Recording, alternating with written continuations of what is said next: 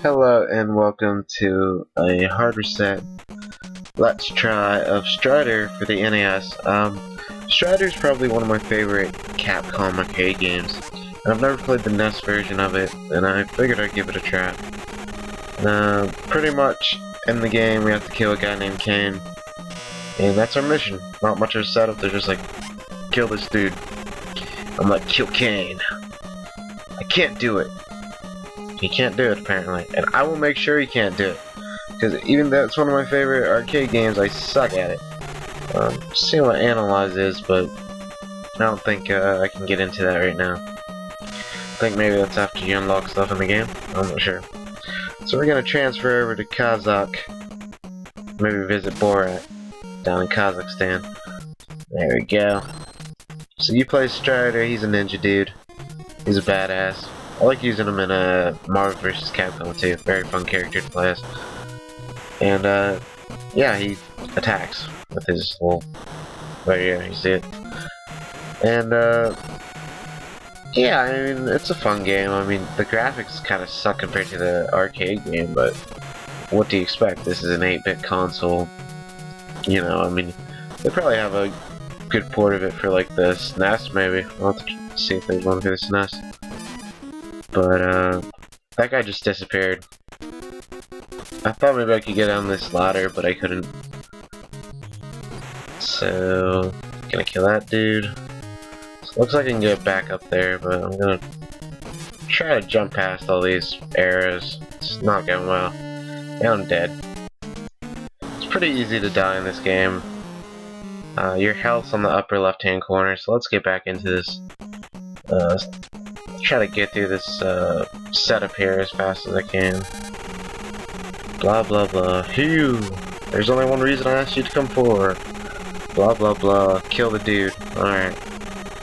So, skipping through this. Gonna get back to fighting the bad guys here. Kill Kane. I can't do it. You're right, once again, I will show you that I can't do it. So we're going back to Kazakh. We're gonna be a good ninja. We're gonna be a shinobi. Oh wait, that's Sega property. Whoops. Alright, gonna kill my dudes. I'm a machine. Oh, actually, I'm a ninja. A man. I'm just a man. Please don't hurt me. Alright, so basically, let me think. The A button jumps and B will, do your attack. So pretty simple control scheme. And movements obviously with the control pad. I tried to jump, but it was just too late. If you time this right, you can jump over these as so. But it is difficult. And one you can't jump over is right here. This 4 wide one. What a bunch of dicks. Gonna take out that dude. Boom, one shot kill. Gonna jump up here. Gonna get an S-3, whatever the hell that means. Alright, we got the file number 1 acquired.